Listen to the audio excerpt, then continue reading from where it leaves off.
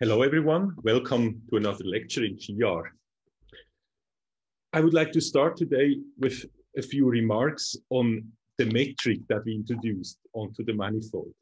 So the metric that we introduced, or more precisely the metric tensor, which is defined at every point in the manifold, is physically the mathematical framework, or is the mathematical framework that allows us to measure what physically will correspond to proper time. I will explain that during this course in more detail, but for the moment it's just a mathematical structure. So at every point in the manifold, we have something called GP. This is the metric at that point. And you remember that a metric means or is defined by the property that at that point, it's a 2 tensor, a 0-2 tensor. So it takes as input vectors and spits out the number. And the way you should interpret the number is that it's essentially the length of that vector. So I have an object like that. And let's say, if I take the square root, that somehow corresponds to the length of the vector v. Without the metric, we cannot really talk about the length. So remember, a vector is just defined by the direction in which a curve moves. And so, of course, you could say that if this curve has a parameter which makes it move faster, then it's kind of it should be a longer vector, but you couldn't really associate to that a number. And the metric will do that.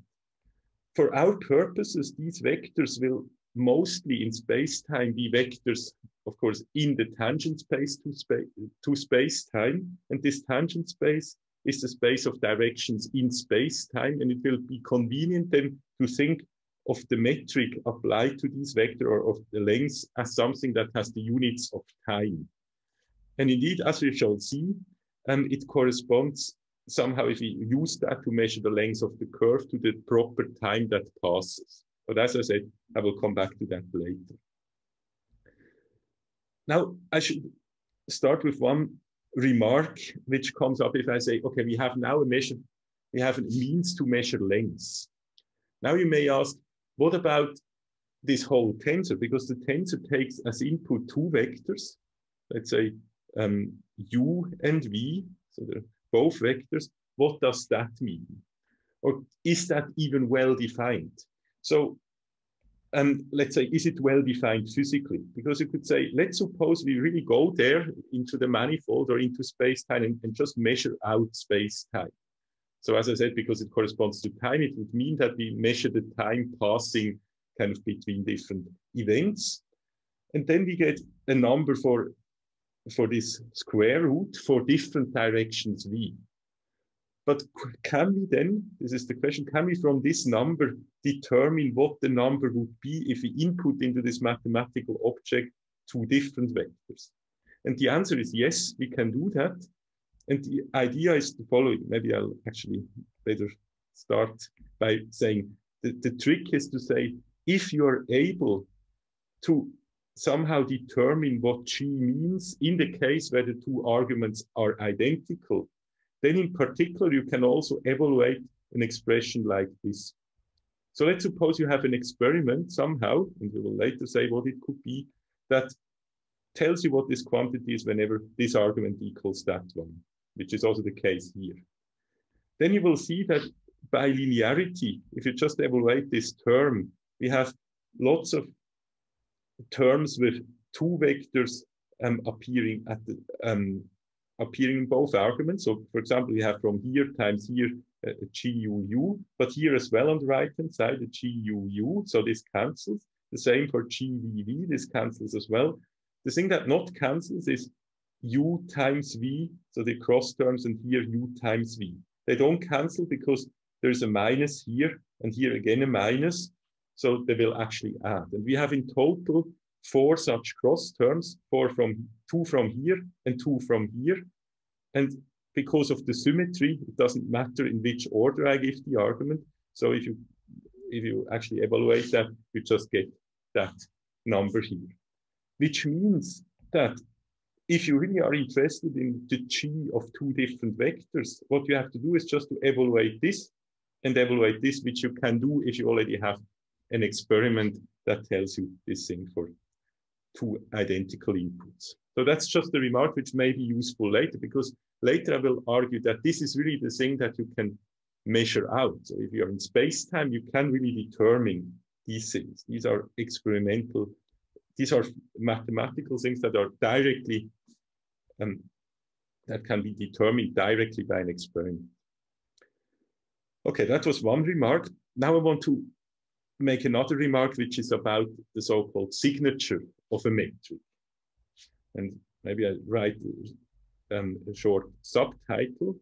So this doesn't actually correspond to a whole subsection in the lecture notes. It's just a subsection. It's part of the discussion of metrics. So if I introduce a coordinate system, so a coordinate system means I introduce a chart map, and I assume that the point we are interested in, P, so we look at things at one point, and let's suppose this point is covered, is included in the chart domain. Then we may ask what, then clearly we have coefficients, GMN. So as soon as I've introduced a chart map, I can write this metric tensor in terms of coefficients. And these can be understood as a matrix. So that these are or can be, maybe I just write this, can be regarded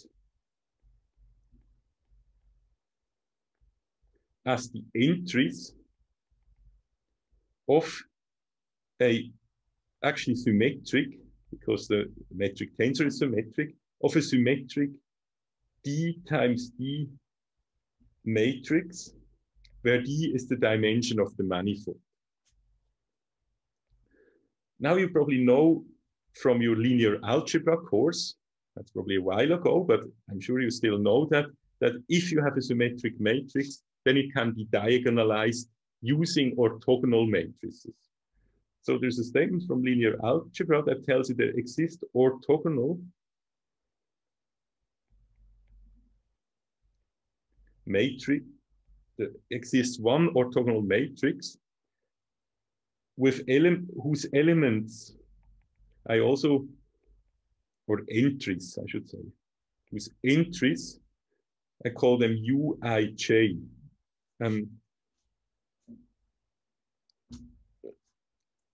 So there exists an orthogonal matrix with entries labeled Uij, such that the product, so what is the product? Product is the matrix with elements given by multiplying these things. So I call this new matrix D. It will be a diagonal matrix. That's why I call it D. And I just obtain this matrix by essentially applying U on both sides, if you like, of the matrix G. And if I write this with indices, this is how this looks like. So maybe I write here in blue. If I would just write the matrix multiplication, I would write D is equal to U times G times U transpose. That's what this means. The transpose comes from the fact that I multiply here for the second U, the second component with that. And of course, that means if I would write this thing here on the right-hand side, that I have to exchange the two indices to have the usual matrix multiplication. So that's probably the way you have seen it. And I've now just translated this into index notation. And the statement is this new matrix is diagonal. Okay, that's well known. And this is now something that we will exploit. Namely, I define now a new chart, and I want that the metric looks particularly nice in the new chart. So usually when we define new charts, we say that it's an xj. Okay, here I express the new chart in terms of the old ones. I may do that. Of course, I could also express the new chart is called ux tilde. I could also express it the other way around. but because a chart transition is always reversible, it doesn't matter in which way I define it. And it will just be more convenient for the purpose here to define how xj depends on x tilde I rather than the other way around. So this new chart, of course, relates the basis elements, the chart-induced basis vectors in the usual way. And maybe you remember, if you want to now translate the components of a vector or a tensor written in terms of one chart into the other, we need usually multiplications with elements of this type, these partial derivatives of xj to the x tilde I, and also their inverses. But here in this particular case, I don't need the inverse. And it's of course easy to calculate that, this particular derivative, because it's just a linear dependence anyway. So that's what I get. Now, the reason I'm doing all that is that I want to express the metric in the new chart, in the tilde chart, in terms of the old chart. And now I, of course, need exactly this transformation. So you remember a 0-2 tensor translates in that way. And if you don't remember, you may at least hopefully see the systematics here. So the tilde things appear, of course, whenever here we have lower indices with the tilde quantity, so these things have to be lower, somewhere on the lower side, and these are upstairs. So if I multiply them, they have to be multiplied with something that is downstairs. And the only way I can satisfy that is by choosing these in that way. I mean, this is just a way to remember where the tildes are and where the indices are. Essentially, the only potentially consistent way to write them down will be the correct one. Of course, one has to verify that it's the correct ones, but once this is done, you can remember it in that way. Now, I just insert what I've calculated above. I now have expression for this derivative, and the derivative is, of course, exactly this thing. Oh, actually, I forgot something. Here, I wanted to divide by square root of d. Let's call it di.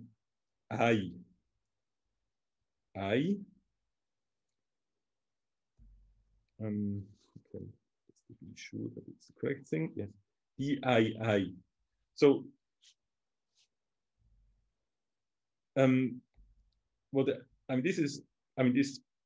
this should already write here upstairs.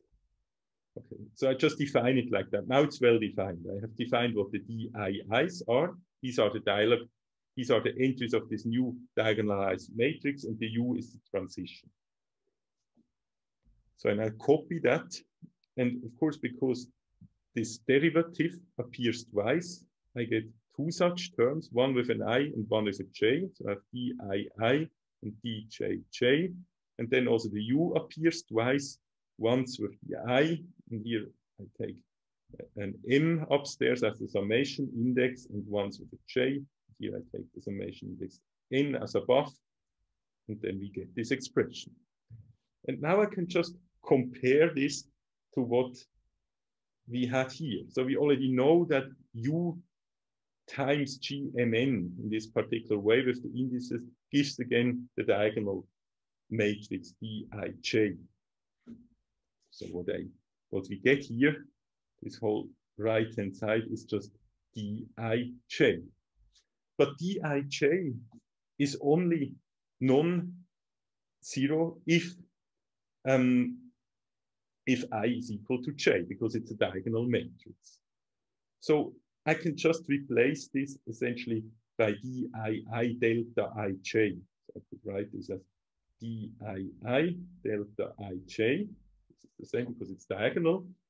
And if I now rewrite everything in terms of dii, because of the delta function, I and j have to be the same. So I can just write this as the square of dii and then the square root. And this, importantly, doesn't give us just dii, but the absolute value of dii. And this term here just gives us what is written here. So dii and I write it like that, delta ij, because now I can claim that this number here is clearly either 1 or -1. I mean, that's obvious. Whatever d is, I would only have a problem if dii was also 0. This is, however, excluded by the property that the metric is non-degenerate. And non-degenerate, remember what it means? It means that if I put in one element into the metric, so if I put here just the u and leave the other one open, then there should be no u I could put in here such that the whole thing becomes 0. But if in a certain basis, these diagonal elements were such that at least for one diagonal, or if I had the situation that one diagonal element was 0, then of course I could just put in as a vector the corresponding eigenvector of that element corresponding to that diagonal element, that this would give 0, which is not allowed by definition. So the non-degeneracy avoids here problems, and I always have this situation here. So what we have therefore found is the following. A metric tensor can always, by an appropriate choice of coordinate system, brought into a form where it has the form that it's diagonal, first of all. So it's diagonal, that's what this delta says. And all its diagonal entries are either 1s or -1. Now we will typically in GR, I'll write this with another color because that's just now in space-time physics.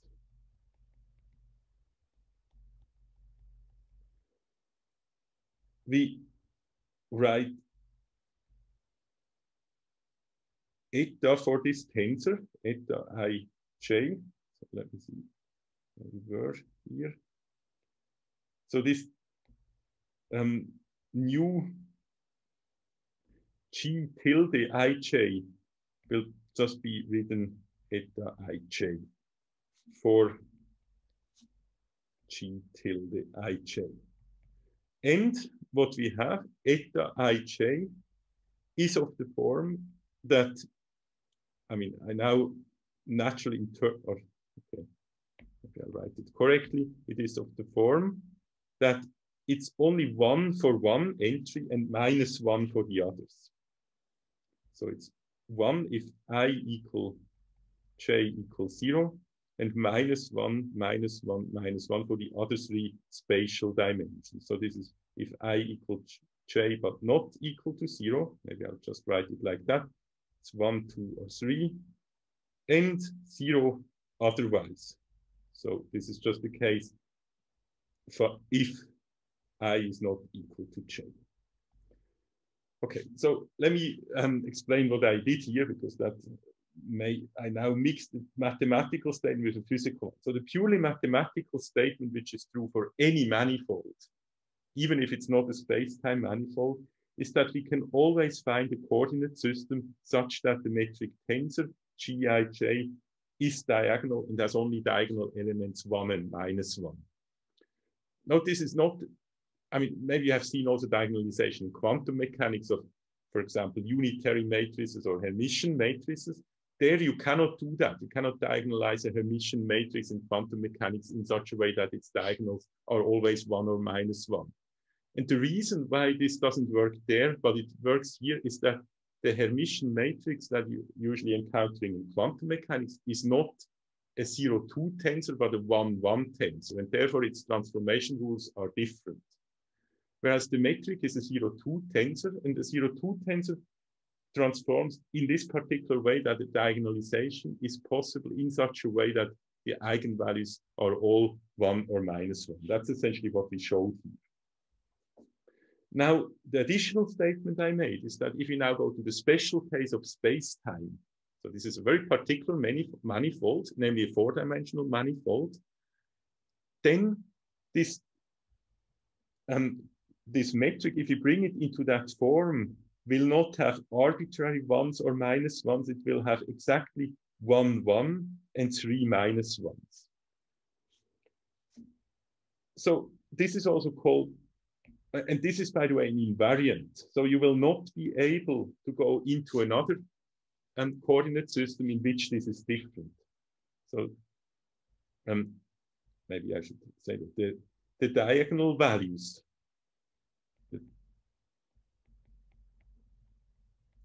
or the tuple of diagonal values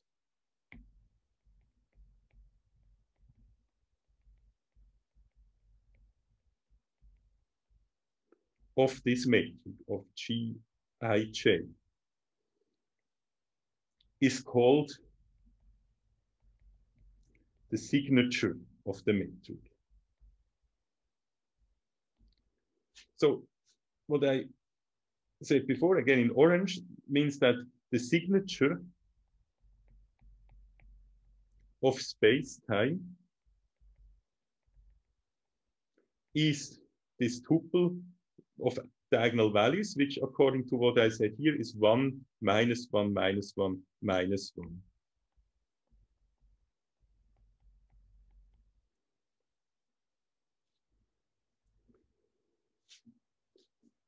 Now I should add that I could equivalently, and this is really just a bracket remark, I could equivalently say -1, 1, 1, 1. This is just a different convention. So why can I say that? What I could do is to say that from the start, whatever I defined as G, I just define now as -G. So there are somehow just different ways of measuring length. And the difference will be the following. In the convention that I will choose throughout this lecture, where we have this signature of space-time, we essentially give a positive weight to time.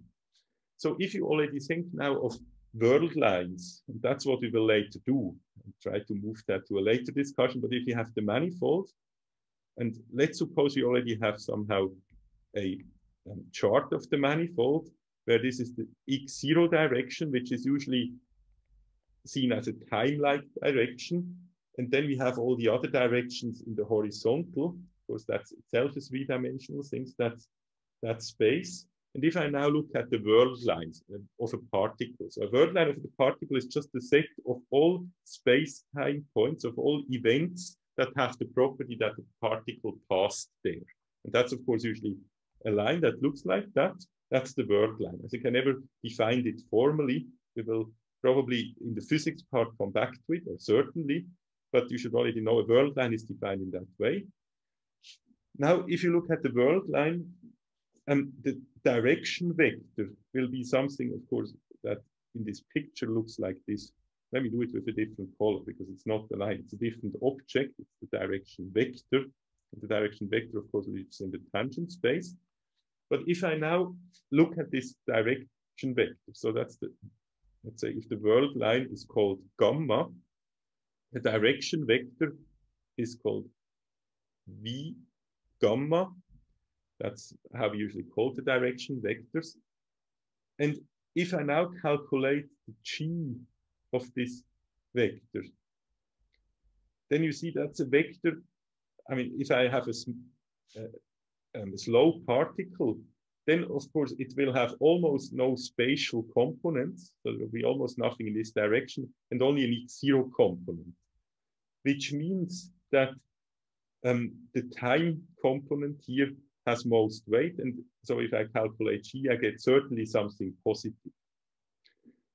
Now it turns out that, and we will discuss that also in detail, that all world lines of particles of massive particles have to have the property that this is positive. So that's what happens in our convention. But in this convention, if you now try to measure a so-called space-like vector, so one that points, for example, between two world lines. So if you're asking a different question, let's say you have here another world line of another particle, let's say this green one, and now you're asking what's the length of the minimal, what's the minimal length where they approached each other, something like that. That you could also put a curve in between. Well, just see what you could do is to put a geodesic and then ask how long is this geodesic. And to measure the length of this geodesic, you will have vectors that have almost no time component, but mostly spatial components. So they will pick up this part in the G if you insert them into the G, like here. And so this means with the convention we have here time-like vectors, so those corresponding to directions in space-time of world lines will be positive, whereas space-like vectors will have a negative G. And just for completeness, we'll also come back to that later, so-called time-like vectors are those where it's exactly zero. These are the ones which somehow move equally fast in space and time so that these components just compensate. And so it's now just a matter of convention whether you say it's more important, more important is even not necessary, but somehow if you more often talk about times, it's kind of convenient to give them positive measure.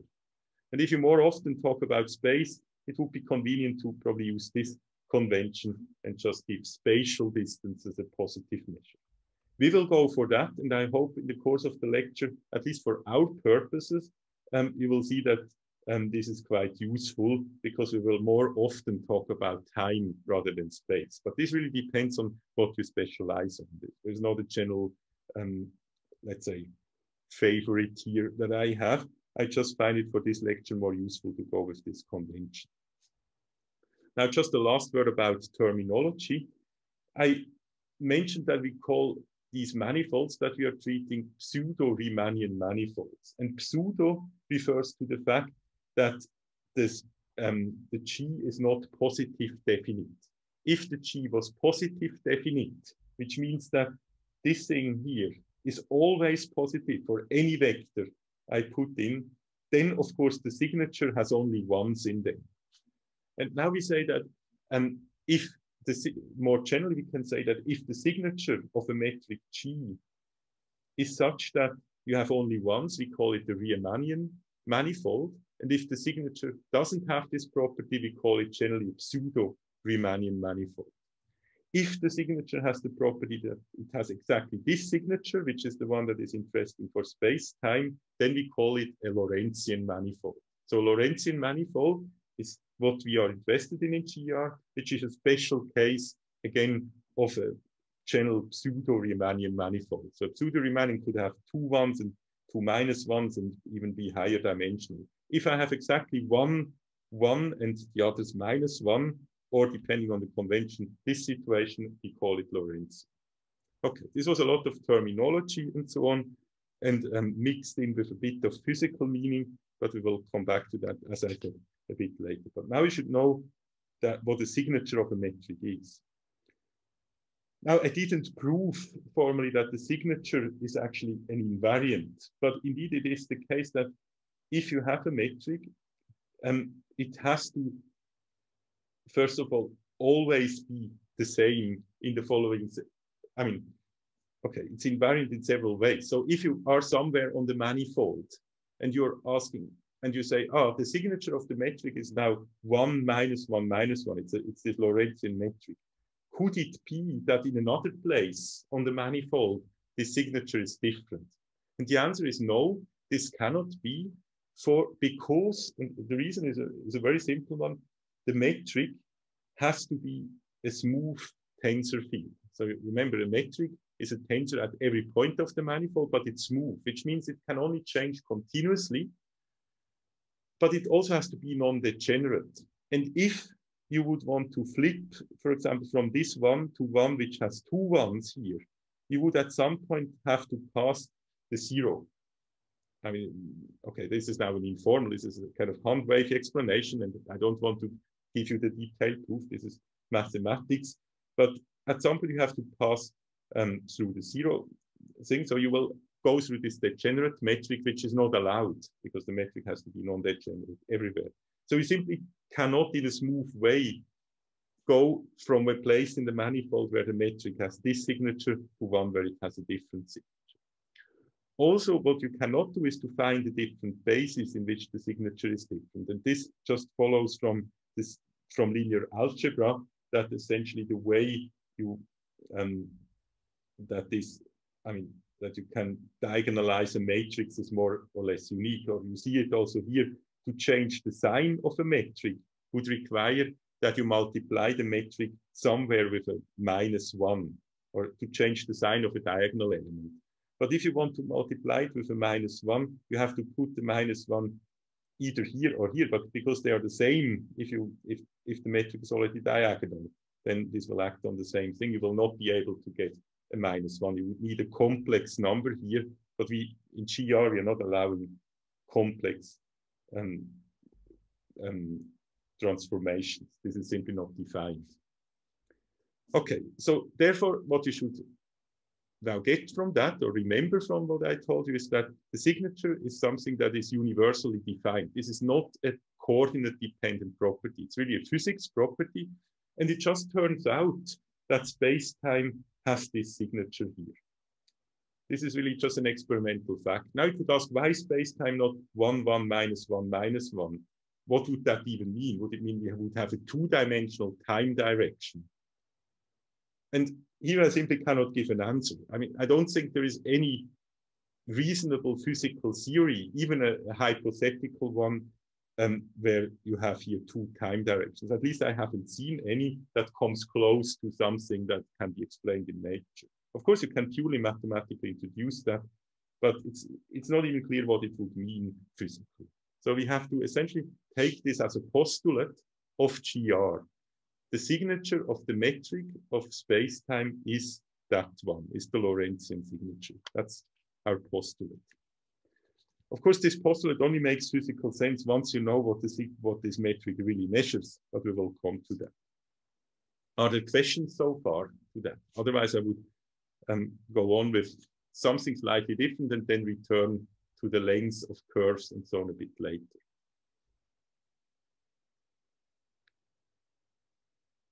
Maybe today I should particularly motivate you to actually ask questions during the lecture, because again, like last time, I have to leave right after the lecture, and actually I have to leave at 5:30.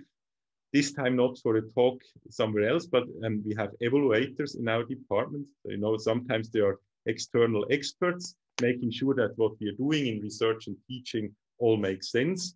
And this is quite important for us, and I have to meet with these evaluators at 5:30. They have a quite constrained schedule, so there was unfortunately no flexibility. So I propose that we just work through the break and then stop exactly at 5:30. So please, if you have questions, just interrupt me at any time and don't wait for the break. They will simply not make the break. Okay, but let me now continue, and you can just think about your questions. I would like now to briefly discuss something completely, I mean, not completely different, we're still doing differential geometry, but something which we can now do and couldn't do before, which is the geometric meaning of torsion. So I just told you several times that it's another postulate of GR that the torsion is zero. Now, this probably doesn't tell you much. What does it mean the torsion is zero from this math? I mean, mathematically, you know what it means, but what does it mean physically? Now we said before, or remember, that the torsion is something that is defined purely based on the notion of parallel transport. And parallel transport is an experiment. Parallel transport has to do with, I said that several times, take a gyroscope and just move it to another point and see, and by definition, so to speak, the direction of what the gyroscope has here is then connected to a direction that it has somewhere else. And this is called the parallel transport. So the gyroscope induces a structure on space-time which defines for every path I can take how the direction here relates to the direction somewhere else. And please don't think of it like it tells you how the direction changes, because there is no reference. It just tells you the direction here, if it is like that, corresponds to, if I move it to this place here, move it here, to this direction. That's what it means to stay equal. Even if you now would say, oh, this looks like different. Now it was upright and here not. But in space-time, you don't have an outer reference. It's just by definition the same, because it's just the gyroscope that kept its direction that I moved from here to here. And this parallel transport that we call tau captures this mathematically. Now, we already used that thing to define or to get a geometric meaning of curvature. Namely, what we said is if I take such a gyroscope and move along a loop and ask myself, how much did the gyroscope change its direction? Now I can compare it because I return to the same point. Here it's now well defined to ask about the change. Then this change is very directly related to the curvature tensor. Namely, it's essentially the curvature times the area of that loop with the right indices and so on. You have seen that. Now for the meaning of the torsion, we do a very similar thing. And I'll just explain that only on an informal level, but the proof is given in the lecture notes. The proof is very similar to the one of the curvature. It involves, however, the notion of straight lines. So that was the reason why we couldn't do it before. But the idea is the following. So I will just draw a diagram and not write much more. Take a point P on the manifold. So the manifold is now my whiteboard. And think of a coordinate system being here in such a way that we have two vectors which I'm interested in. Of course, the coordinate system may have more, but two basis vectors may be the one in the m direction. So d to the dm is a vector that points into the direction that I run if I only change the m coordinate of my coordinate system. And then there is another vector, d to the dxn, which is the same just for the coordinate n. Now, suppose that I take a gyroscope in this direction, in the m direction, and now follow a straight line exactly in the direction of the gyroscope. So I move here in this direction, and the line should be straight. Now, I deliberately didn't draw a line that looks straight on this whiteboard. This is just to indicate, of course, the whole manifold could be curved, and what is called a straight line, for example, if I move on the Earth surface, is not really a straight line if you would look at it from the outside. But straight means, remember that's what we defined last time. If I take that initial vector here and transport it with this transformation map that I just told you about before. So that's this transport map. I apply this transport map to the vector d to the dxm. And maybe I should here indicate this is the vector at the point P. So I take the vector at the point P, but now transported with the transport map tau along the curve that I call gamma. So gamma should be this curve along which I walk. So essentially, this is really something very easy to do. This is what you do if you're told to just walk straight. And suppose you have no reference, there's not a straight street you can follow. Then not the only way, but let's suppose if you don't even have the floor that helps you keeping the wheel straight or something like that, what you could still do is to take a gyroscope, orient it or take its direction as your initial starting direction and always follow exactly the direction of that gyroscope. And that's what you do in this experiment.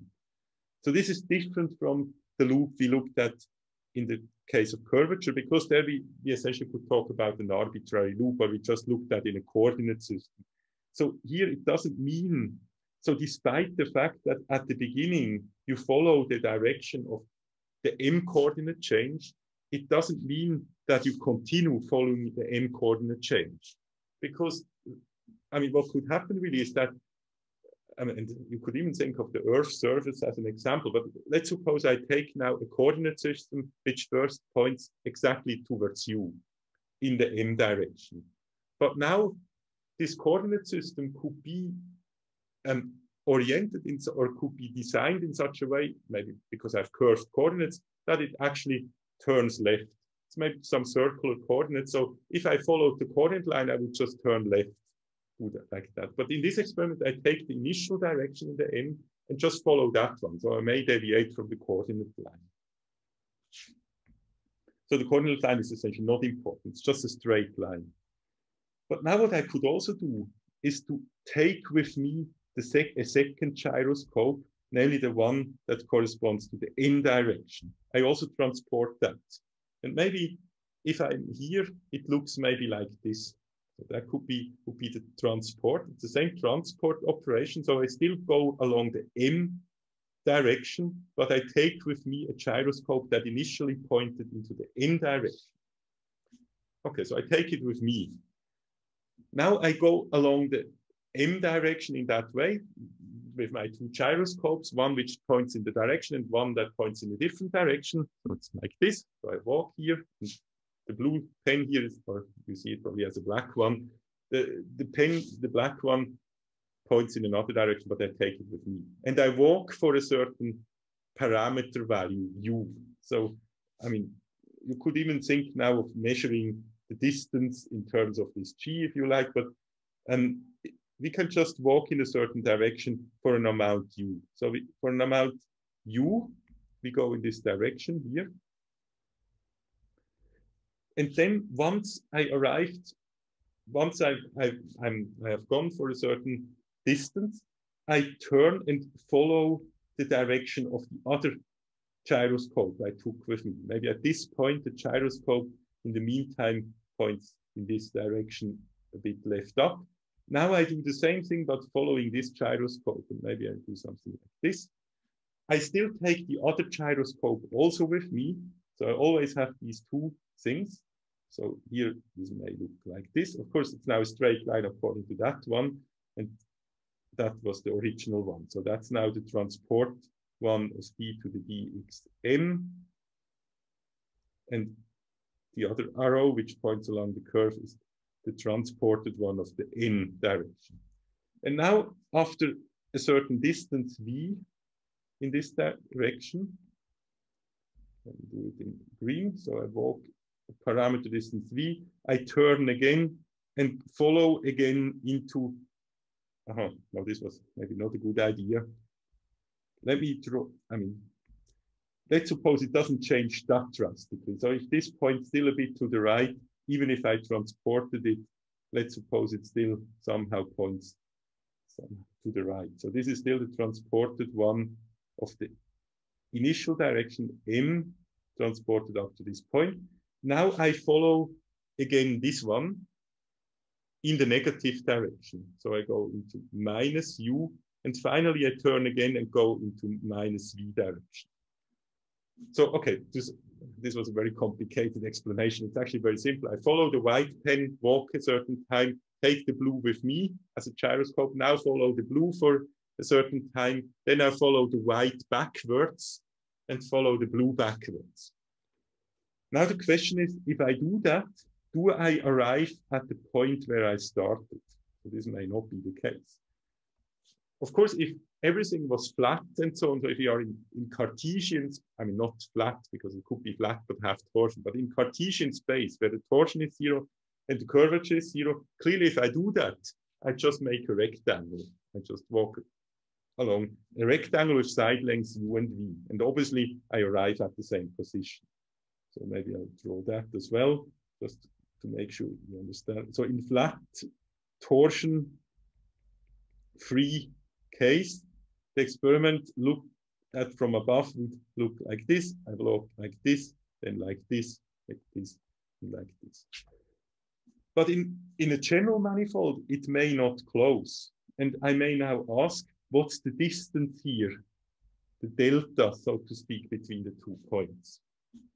And that's really what the torsion tells me. So what does the torsion tell me more precisely? The torsion, or this delta, the orange thing, I'll define as follows. It of course depends on u and v. If I make a very small loop, this delta will be very small.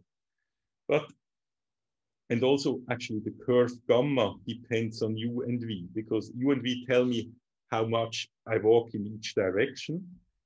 So the delta is defined as the starting point, gamma 0, the i's coordinate, so the delta has an index I. And delta I is defined as the i's coordinate point where I started, minus the i's coordinate point of the curve. So the curve depends on u and v, as I said, after I walked the full rectangle. So the full rectangle, I first walk into direction u, then v, then again parameter length u, and then again v. So that's essentially the end point of the curve. I write it like that. So that's the start. That's the end. And okay, this is how I define this delta more formal. And now the statement is, the claim, which I will not prove, but as I said, is proved in the lecture notes, is that this delta is given by the torsion. And how is it given? It's given by the torsion I. The torsion has 3 indices. One index I need for the I. Of course, it depends which direction of the delta I look at. So the delta I just means it's a deviation in the I direction. And then it also has 2 other indices, M and N, because obviously the way I will not close may depend on which directions I started walking into. And that was for the coordinate directions. So the claim is that it's proportional to U times V times this thing, and then plus higher order terms. So higher order terms could mean like U to the 3 or V to the 3 or U to the 2 times V or U times V to the 2. Everything that involves 3 factors, either U or V. So in other words, we have now understood what the torsion means. The torsion really tells you to that lowest order. There's no lower order terms than that one. So if U or V is 0, if you just walk in one direction and back, nothing changes.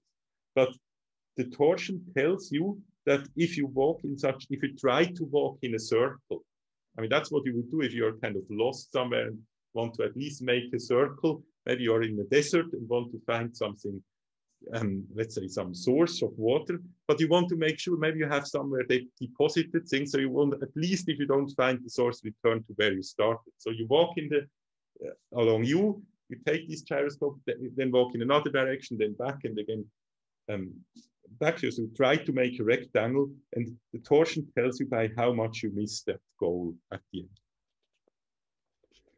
Now, as I mean, this is now something you could in principle do also in space-time. Of course, I haven't talked about what the time component really means, but you can at least do it with the spatial component. So you can do these walks and then with that map out space-time.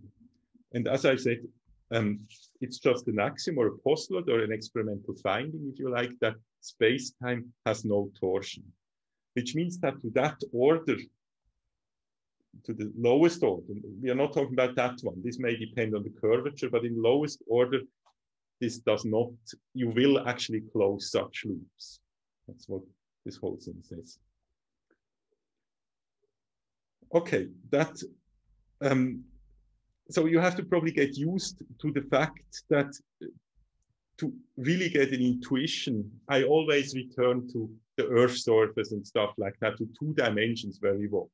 And of course, I have to admit that I don't have a good intuition what this whole thing really means in 4-dimensional space-time, because I find it personally very hard to think in 4 dimensions.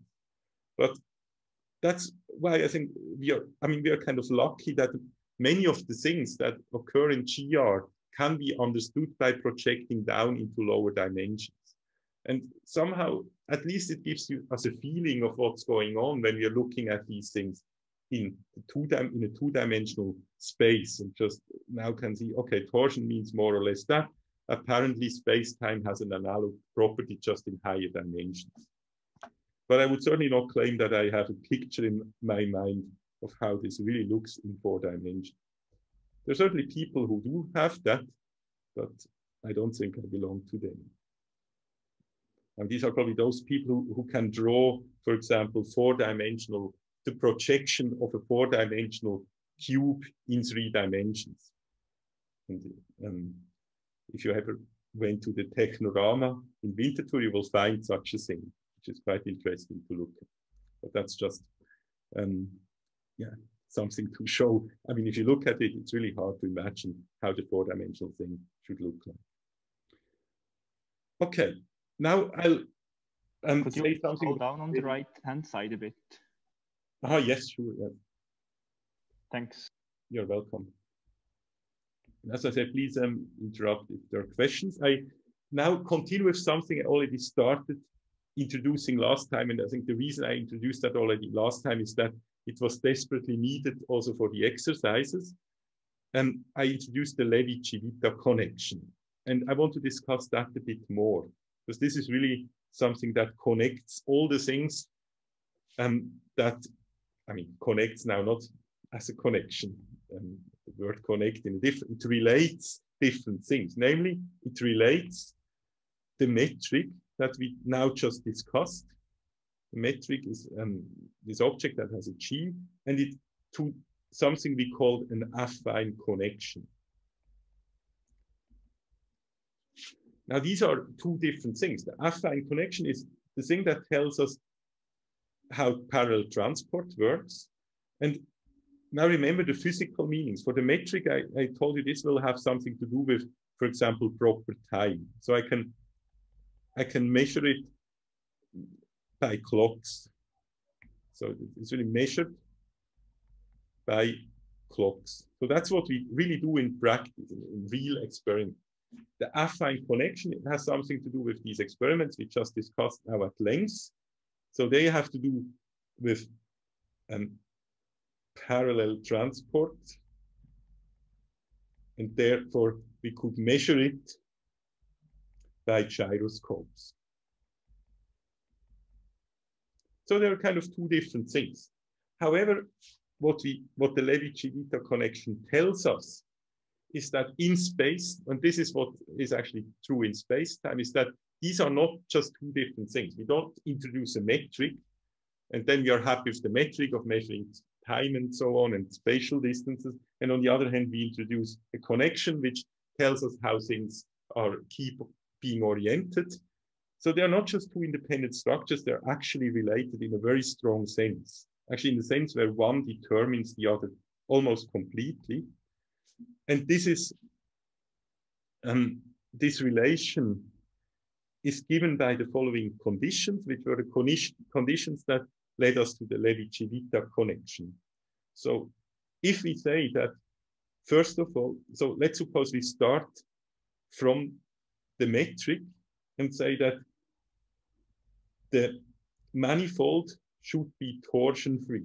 Of course, the metric by itself didn't talk about torsion. It doesn't talk about direction. So let's suppose we start from the metric and say the manifold should also be torsion-free, and it should have the property that if I parallelly transport the metric itself, so I apply the tau to the G along a curve gamma, so I will just tell you what that means, but I transport the metric, then it will not change. Then the left-hand side, the metric completely determines the connection here. So in other words, this object, the object that is, as I said at the beginning here, if you remember, the object is defined by measuring only things that, like the length of vectors. And it's sufficient to measure length of vectors, as I argued here, and because that really corresponds to a length. So the thing that is defined by length and times completely determines how things are parallelly transported if we require that if I parallelly transport the metric, then it shouldn't change, and if I require that the manifold is torsion-free. So what does this really mean? So the torsion-free, I think I explained now also in detail. Torsion-free just means that loops close if they're constructed in a way I just described with this story. So if I find back to my place where I started, if I'm lost in the desert and have gyroscopes with me. And the other condition is this one, that the metric doesn't move. Now, this is maybe a bit hard to grasp at first sight. What does it mean that parallelly transporting the metric doesn't change it? But it's actually not that hard to understand, because what you could do, and this is just a remark on 2, is to instead think of the transport of vectors. So remark on 2 is the following. So more precisely, what does it mean that the metric doesn't move? It means that if I take a curve, an arbitrary curve in space-time, and I apply it to the metric G. And now, of course, then I get, of course, a new metric. And the metric I can always apply to, now maybe I should be even more detailed. So this tau always has parameters. So I have a curve with a curve parameter t, and this tau gamma ut means that it's a parallel transport of starting at curve parameter t and going up to curve parameter u. And now I do that with the metric, so I take it with me in this parallel transport. And once I've transported the metric, I'm at a different point. So here I'm initially at the point gamma of t. So this is where I start to take the metric. This is where I take the metric. Now I transport it, but now the transported metric is at gamma of u. So I can now measure vectors, let's say a vector x that is at the point gamma u, and another vector, because the metric takes two arguments, gamma u. But now the claim is that this whole thing is actually the same as if I didn't apply the tau. I mean, now introducing this, I just can drop this tau. So it just means it's g of at gamma u, because it has to be gamma u. I don't change the arguments by gamma u. But now remember that the way we actually defined the transport of a metric was to say we just transport its arguments. So actually, maybe it's actually better if I move this a bit up. Oops, it didn't work. So what I could do is I write the definition of the metric before that. So I'm sorry for this. I hope you somehow find space if you're taking notes to fit that in. This thing here is the same as just taking the metric and evaluate it on the transported on the backwards transported vectors. So let me write it, and then it's probably clear to you. So I could equivalently take g of t and now apply it to the transport, but in the opposite direction of the vectors x gamma u. And I need to do that for both vectors. So I also need to transport the vector y of gamma u. Okay, so what this equality that I now added tells you is that rather than moving the metric from t to u, I can just take the vectors at u, transport them back to t, and measure them there. And now if you look at the overall equality that we now proved, so essentially the fact that the first term is equal to the last one, let's do it differently. So if now, of course, we now prove that these two things are equal. This means the following. If you just read this term, and this term tells you the following. If I measure how long these vectors are at the point u of the curve, and now I take the two vectors and transport them to the point t of the curve and measure again their lengths, then this length shouldn't have changed. So in other words, this criterion G just means that as I parallelly transport things, their lengths don't change. And again, for the reason I said at the very beginning, it's sufficient to talk about lengths. This implies even if I put different arguments. So if you now go back to that, if you have a metric given, only a metric and no transport, the transport is completely determined by requiring that you are torsion-free and that the lengths of things don't change if you transport them. This uniquely determines the affine connection. So that's very nice because it actually tells us that we need not so much structure as we may have thought. So originally before that, you could have thought, okay, I need something to measure lengths because in space-time at the end, we need to measure time and length. So we need a metric, but we also need to somewhere define how things are parallelly transported, but they are now the same. And the particular connection that arises in this way, so if I start from here in the way I said and take these conditions and arrive here, is called the Levi-Civita connection. So it's that particular thing. Now I also said last time that we have an explicit expression for this connection. So remember, a connection which is the parallel transport, is essentially formally defined by the gamma symbols. And I now should, of course, be able to give you a formula. So if I told you we can, in a unique way, go from here to here, we need a formula. This formula you already saw last time. I'll just write it down again because we will need it.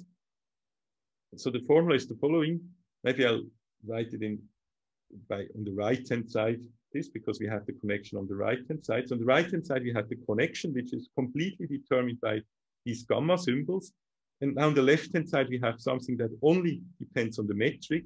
And the particular formula is that we have first a multiplication with the inverse metric, and then we have a sum of 3 different combinations of how I can put the indices to the metric. And as I said, this is something we should at some point probably learn by heart if you want to do GR, because it occurs so often that it's a pain to always look it up. But you see the symmetry, by the way, it's already obvious from this expression that this thing will be symmetric in I and J. So it will have indeed torsion 0. Because if you exchange I and J, because G itself is symmetric in the first arguments, if I exchange here I and J, I get Kj, I, but, or K, yes, and Kj, I is the same as Jk, Jk, I. So Kj, I is the same as Jk, I.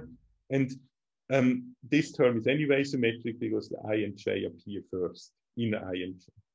So it's obvious that this is symmetric. It's also a simple calculation, which I'm not presenting here, will show you that if you indeed take now the covariant derivative, so you want to show that this thing holds, what do you have to show? And maybe I write this here. This is equivalent to say that the covariant derivative of G is equal to 0. But to calculate the covariant derivative of G, you remember the covariant derivative of G along a direction can be done in the following. So maybe I'll write this here. Easy to verify. And again, you find the details in the lecture notes. First of all, that gamma Nij is equal to gamma Nji. That's what I said. And the other thing is that if I now take the derivative, so if I take the metric and I take the metric, the covariant derivative in direction k. So remember this semicolon notation. What this means is that I take the covariant in direction k and then look at the i's and j component. We have seen that this is essentially given by just taking the partial derivative and then minus about 2 gamma symbols. So it involves now gamma symbols. One is, okay, I'm not sure. Let me write it down for completeness. So one gamma symbol is I, and then a summation index, let's call it M. And I think then I will have here a G, J, and here the direction K, and N, and then another one where it's the other way around, where I and J are interchanged. I, N. Now, of course, now you need to work a bit, because these gamma symbols you now need to replace by these expressions. But if you do that, then you will see that it's 0.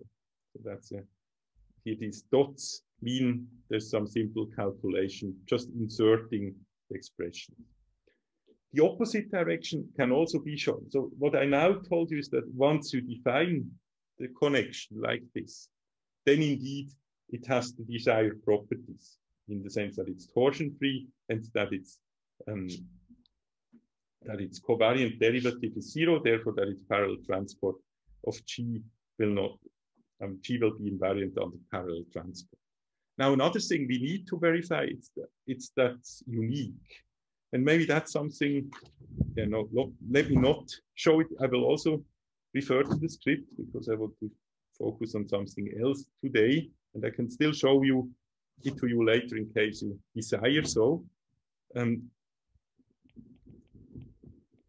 So the uniqueness essentially of this expression. So when I write down this expression I mentioned last time that it's unique. So this is the only connection that is determined by the metric. Because a priori it could be that the metric, together with these requirements, doesn't uniquely determine the parallel transport, but it's really unique, and it's only that one.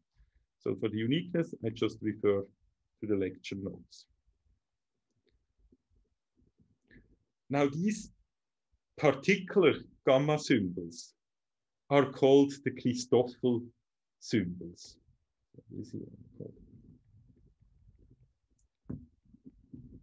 So remember, before we had something more general. So when we started discussing the topic of affine connections, we didn't talk about the metric at all. So the affine connection could be defined just independently of a metric. And there, I just talked about the gamma symbols. Now, these are very special gamma symbols, those that are given by a metric, and these gamma symbols I will refer to as the Christoffel symbols. Okay, so that, I think, hopefully gives you, and at least makes clear to you how these two things are now related to each other, but please let me know if there's any question here at this point, because otherwise I will again move to something slightly different. Today I have a question. All things. Yes, please. How did we arrive to the expression of the Christoffel symbols? How we derived it? Okay, we didn't. Oops. Okay. We didn't derive it. So actually, I just claimed it, and now I said it's unique. So this is part of, let's say, of that thing. But yes, so I'll just refer you to the lecture notes. Maybe the only thing I can say as an overview of the proof or the proof idea, because the proof is mainly a calculation. What you're actually doing for the proof is just that you're explicitly writing down G. So I have actually written this expression here for Gij semicolon K. Now you want this to be 0. So that's an expression we already know. That's just a general covariant derivative. Now there's a trick actually used. And the trick is you just write down this line 3 times. But you write it with permuted symbols here. So once you write Gij semicolon K, then once Gjk semicolon I, and then the third rotation. So you write all of them, and then you add the first 2 and subtract the third, essentially. So what you do, I mean, I will not do it now, but just as a hint, then you see the rest you could do yourself, because it's somehow hard to find out this trick. I don't know who discovered it. The trick is just calculate this. So it's probably something when you look at the formula long enough, you will see that it's useful to write in that way, because then terms cancel. So you just write down this, and this has to be 0 because each individual term is 0. That must be the case. But now you insert into each of them this expression, and then many terms will cancel, and the only term that will remain is one term gamma, and the other terms that remain are actually exactly terms of that type, and so you get the solution. So I think from here you can arrive it. So the receipt, take this, insert that, and solve it for gamma, and then you get it. But I didn't do it here, so if you don't know, I mean, don't look for the calculation in my notes here, but of course you find them in the lecture notes on the web, in the text notes. I hope that's fine for you for the moment. Yeah, so that just means that we have like 2 physical constraints, which is like space-time is torsion-free and the parallel transport is 0, and then we do the calculation and then we get the symbol. Yes, right. So indeed, okay, I mean, actually the way this goes in, so this equals 0 is using the fact that the parallel transport of the metric, or the metric is staying invariant. when I said you can actually then get rid of many terms when you insert this thing here for that, then you have, in that calculation, you have to use the symmetry of the gamma symbols, which is implied by the torsion freeness. So this is where the other condition comes into play. Okay. Now, again, different chapters. So as I said, today is a bit a mix of different things, but this will all prepare us to something important. And there are many elements needed. I already introduced the Ricci curvature before, but there's also something else, namely the curvature scalar, or the Ricci scalar, as it's called. And that one I couldn't introduce before. And let me just define it. So first, just to remember, the Ricci tensor is a 0-2 tensor, which component-wise could be written as a contraction of the Riemann tensor. That's something we already did. That's called the Ricci curvature. So now I wrote it down in terms of components. I could also write it down in the component-free way. But now the new object I want to define is R. And R is Gij times the Ricci tensor Ij. And you see, if I now apply the summation convention, I get a scalar because I sum over both indices. So this is the Ricci scalar, also called the curvature or scalar curvature. Now, why could I define this already earlier and not this thing here? And this is probably something you could ask yourself. Why did I wait until now? Or why did I wait until now to introduce this Ricci scale? The reason is that this object can be defined purely based on a connection. I don't need the metric. And you know, the metric is something we only introduced last week. So I simply couldn't define it. So the curve, generally the affine connection has less structure than saying, oh, we have a metric and then take the Levi-Civita connection, which is a very, very special connection. So if you only had connection, we could only define this because here explicitly the metric comes into play.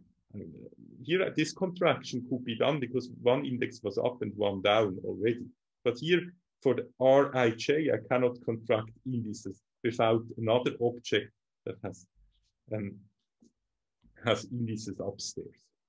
Okay, now we could say, okay, I could define anything. Why should I define this? And the reason why I define this R, why I'm even interested in it, I mean, there are several reasons, but one main reason is that I can just use it for another definition. Namely, I can define again a 0-2 tensor, Ij, which you may remember because I already talked about this G at the very beginning of the course. And it's defined like this. And this is called, and the name says probably already a lot, it's called the Einstein tensor. And of course, it will play a key role in the Einstein field equation. So first of all, why is it a tensor? It's a tensor because this thing is a 0. So it's a 0-2 tensor because this is a 0-2 tensor. And this here is also a 0-2 tensor because, of course, G is a 0-2 tensor and R is just a scalar.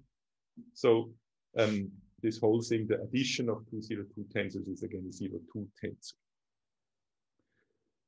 And okay, I'll come to that, of course, later again back, but I mentioned already last time that we can introduce the Einstein field equations in vacuum. Now I can tell you what the Einstein field equations are in general. And of course, we will have a whole chapter devoted to the Einstein field equation. So consider this still kind of as an outlook. We have, I mean, an outlook in the sense that we approach the Einstein field equation. I already mentioned them in the very first lecture, and now we are much closer to them because the Einstein field equations have this form here. G, which is exactly this Einstein tensor, times, and this is a completely different G. This has nothing to do with the Einstein field equations. This is just the Newton constant. That's why I put this in here. And then here times Tij, and this T is the energy momentum. Okay, that's not very readable.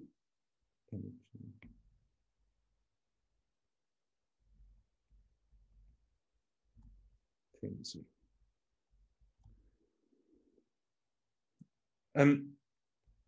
What we now have achieved in the lecture so far is we have a full understanding of the left-hand side. I mean, we have now the full mathematical formalism to really know what's going on here on the left-hand side.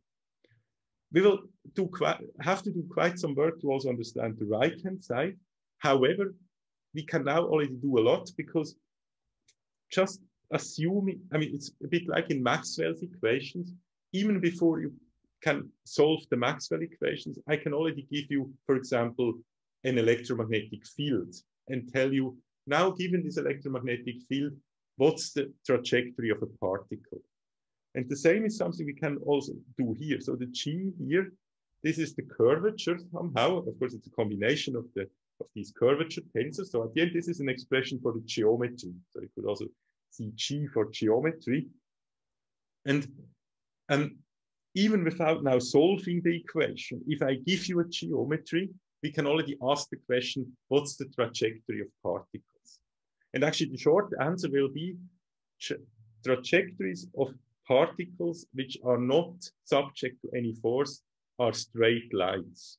But straight lines with respect to the manifold, I mean, with respect to that curvature. So you know now a straight line is not something that is really looks straight. If you look from the outside, it's straight in the sense we defined. So we have all these notions. We can now talk about how things move in space-time.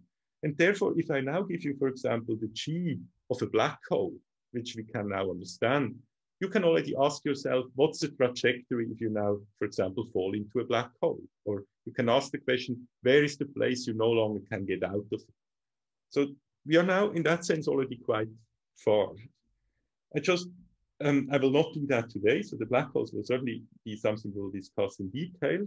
But I just want to make a connection to something I said earlier, because I said in vacuum, we could already understand this equation without writing G. I just wrote the Ricci tensor. And why could I do that? So I'll just put a small note. And the note is the following. I can, of course, multiply the equation on both sides with the metric. And this is just mathematically something that is allowed to do. So I'll do that. And okay, only do it for vacuum. That's a bit easier and it serves the purpose for the vacuum solution. Note on the vacuum solution. So vacuum means that Tij is equal to 0. There will also be later a gravitation or a cosmological constant, but we don't care about it now. This can also be formally included into the into T, if you like. So I multiply this nevertheless, and of course, if it's 0, then also the multiplication with G remains 0. But what does the multiplication with G really mean? So I multiply the Ricci tensor. I think I wanted to write it out. Ricci Ij minus 1/2 times R. And now I have Gij downstairs. What's this here? So if you look at this object, Gij, that's just, if I contracted only the J index, I would just get the delta function of Ij. So I get delta the delta function I now. But what's the delta function I? This is really summing over the delta function. This just gives 4 because we are in 4-dimensional space-time. Now we are in space-time when I talk about Einstein's field equation. What's this? This is by definition just the Ricci scalar, which I already called R. So on the whole right-hand side, what we have is essentially r minus 2r. But we know in vacuum this has to be 0. So in other words, our conclusion is in the vacuum solution, the Ricci scalar is equal to 0. But if the Ricci scalar is equal to 0, then of course G is just identical to the Ricci tensor because this term just vanishes. So therefore we have G Ij is equal to R to the Ricci tensor Ij. And therefore the Einstein field equations can, so Einstein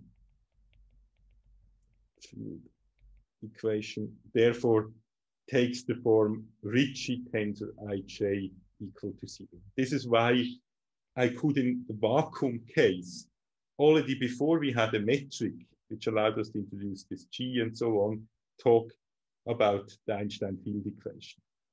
Okay, this connection is anyway something we will come back to, but please remember that. So remember that if you have such an equation, and if you put the right-hand side 0, then it's equivalent. So to say Gij is 0 is equivalent to say that the Ricci curvature is equal to 0. Okay, now I see the time is run, so I should really leave at half past. I hope you remind me if I forget that. I'll have to now again talk about a different topic, which is the length of curves. And that's something you've already seen in the exercises.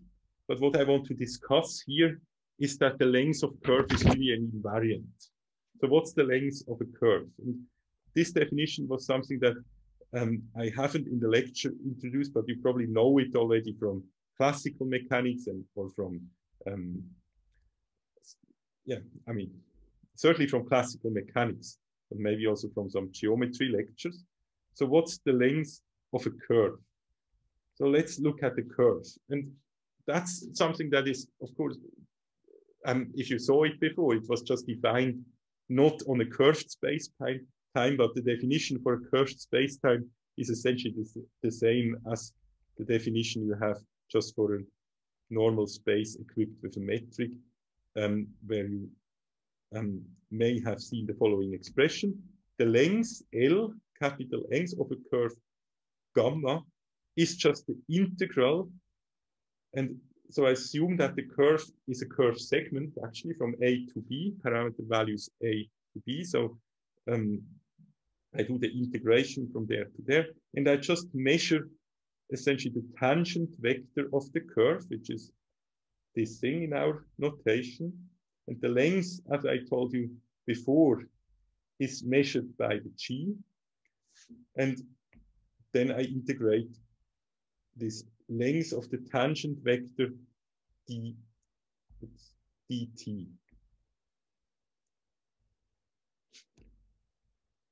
So in other words, as I walk, I always look how long is my tangent vector, and I sum these up. So an integral is essentially a summing up. And this is really the way you should understand it physically. You should physically, I think I mentioned that maybe not in this lecture, but those who have had different lectures with me, that the physics is never, the range of applicability is never to infinitely small scales. This is in particular true for GR. You cannot apply GR to cases where quantum mechanics becomes relevant. And so it doesn't actually matter if you think of the integral of a sum of many small objects. You don't even need to go really to the limits. So if you think of this as a sum, it's really the sum. If instead of the curve, you kind of map out the curve by the small vectors, you just put the vectors next to each other and you sum up the lengths of all these little vectors, then of course you get the length of the curve. And that's how you should intuitively think of this expression here. It's really just decomposing the curve into things we can measure. We can only measure straight things. So think of a meter stick which is straight. And if you have to measure the length of really a curved curve, then you have to subdivide it into small parts and just measure with the meter stick little segments which are approximately straight. And that's exactly this thing here. Now, I think I will not have time for the proof for the following. I can do that proof next time on Thursday, but let me make a statement. So the statement is just that L is invariant under reparametrizations.